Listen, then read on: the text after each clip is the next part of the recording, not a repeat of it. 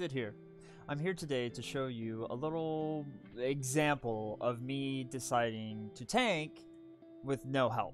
A lot of people have said that my tanking is ridiculously worthless because I don't have BiS gear, because I don't have like refreshing on my gear or something like that, or I don't have the best jewelry or the best weapons yet. I just want you to see that you don't need these things in order to do content as a tank. BiS gear just makes things easier. It doesn't mean it makes them locked behind it. You don't need it. So I want to show you a little bit of what I was doing by soloing the Caminus Gate Lord. Check it out, and I'll add some commentary along with it. If you like what you see, make sure to like, comment, and subscribe for more content of me tanking in New World.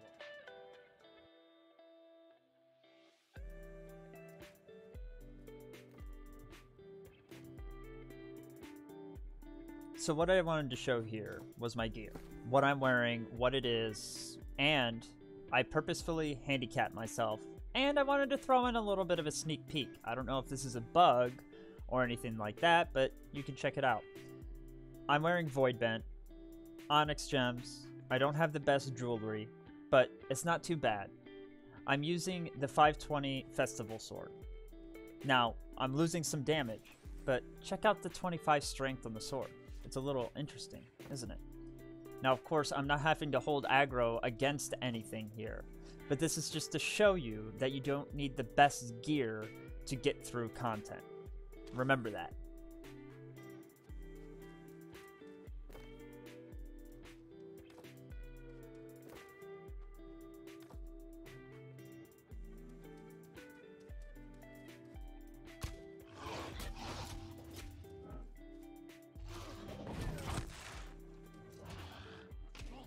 Now the first thing you may be noticing is how I'm spamming heavy attacks fairly often, and how I dodged that first attack near the beginning.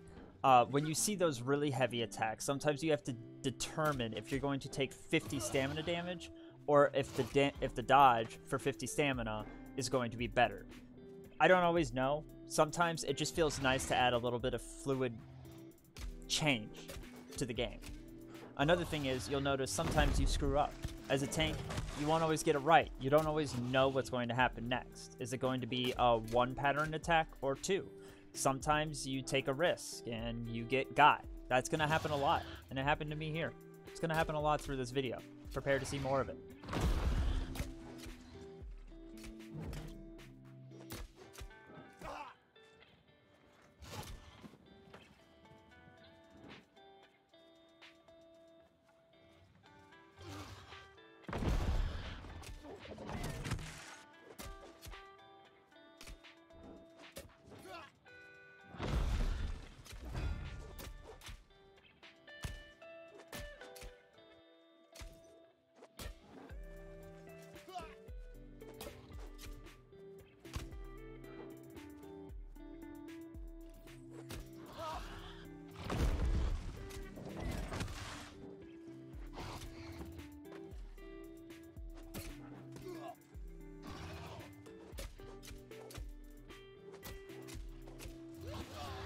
By now, you're probably noticing that this boss has a lot of fucking health. Yes, I just said that. So it's going to take a while to do things. You don't have the highest DPS, but that's not the issue. You still want to invest in strength and dexterity if you wanted to put it in, you wanted to put your points in there, but you need something. That doesn't mean you're going to be doing the most. There's a difference, and you need to remember that, especially if you're in all heavy armor. You're not getting the damage increase, so you naturally will have less damage than everyone else.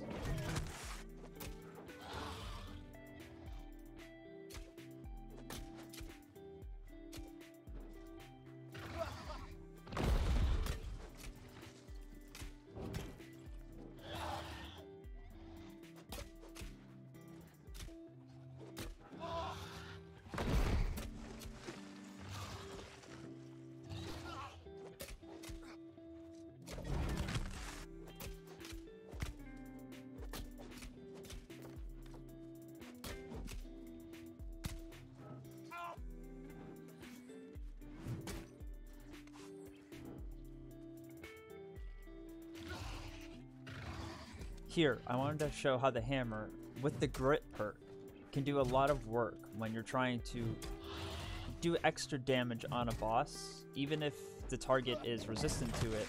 It also does great work against targets with stamina that you can break. So this is one of the reasons I like the hammer. If you could do a quick switch, or if you know you can take the hits with grit, it's a great thing to try out.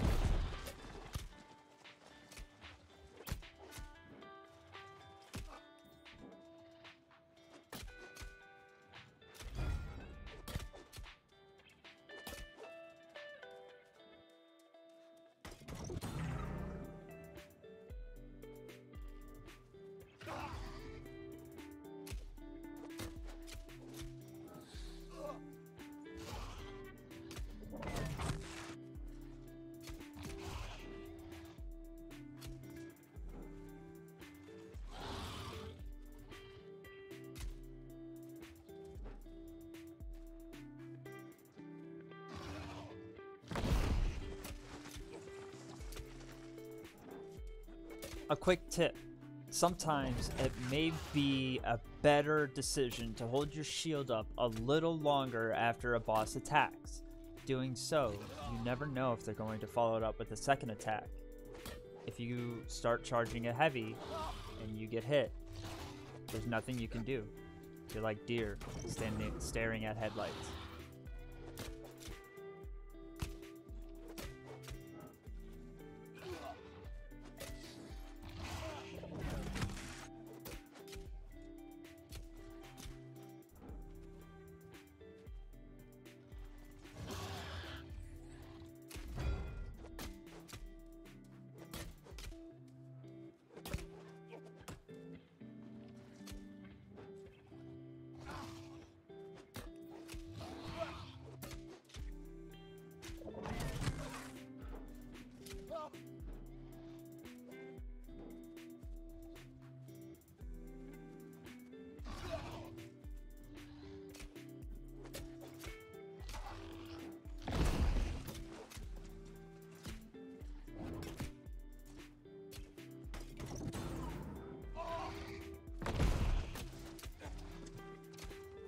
If you haven't seen my tanking video already, you may be wondering why I'm spamming heavies after the end of every set of light attacks. Yeah, I could be spamming heavies to be breaking the boss, but if I'm blocking his attacks, that's just getting me a few extra attacks in every, I don't know, minute. So you could be asking, why are you doing that? Why do you do a fast attack, and then a fully charged heavy? Well, if you watch my tanking video, that will show you why I spam the heavy attack so much. And just to kind of tell you quickly here, it's because I have the perk that when you use a heavy attack, you gain in power for 30%. So often I try to get every little bit a heavy attack out, fully charged or not, it doesn't have to be, so I can get that empowering. It's a great benefit for the light attacks that I'll be spamming when I'm not doing that. So that's why.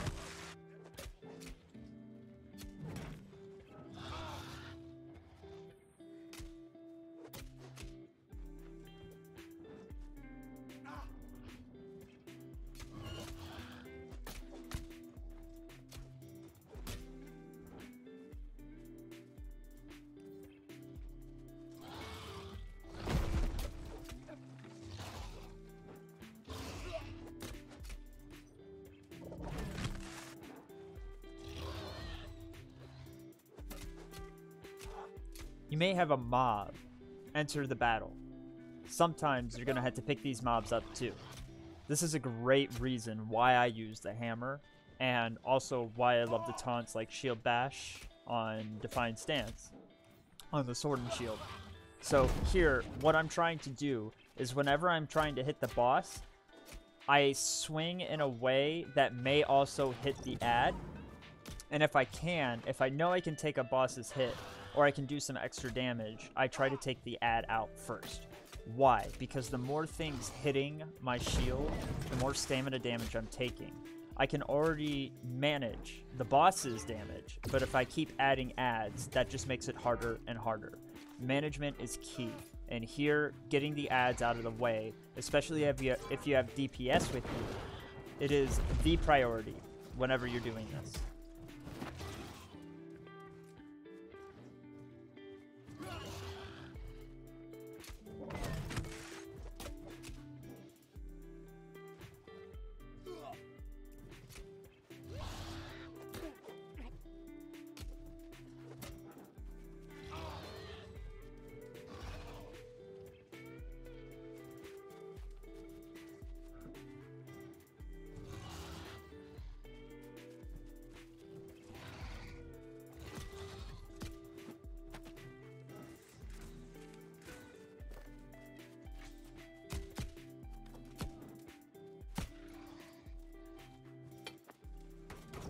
Here, the battle gets really close. Why is that? Is because ads came in that were really, really strong. And I thought here that I was going to lose, or probably just to have thought this was a waste of time. But I also thought, this is a great opportunity to show how you can recover from bad situations as a tank. Again, without having BiS gear. Just depending on how you play it, what you do, where you position, when you block, how you manage your stamina, and so forth. Check it out.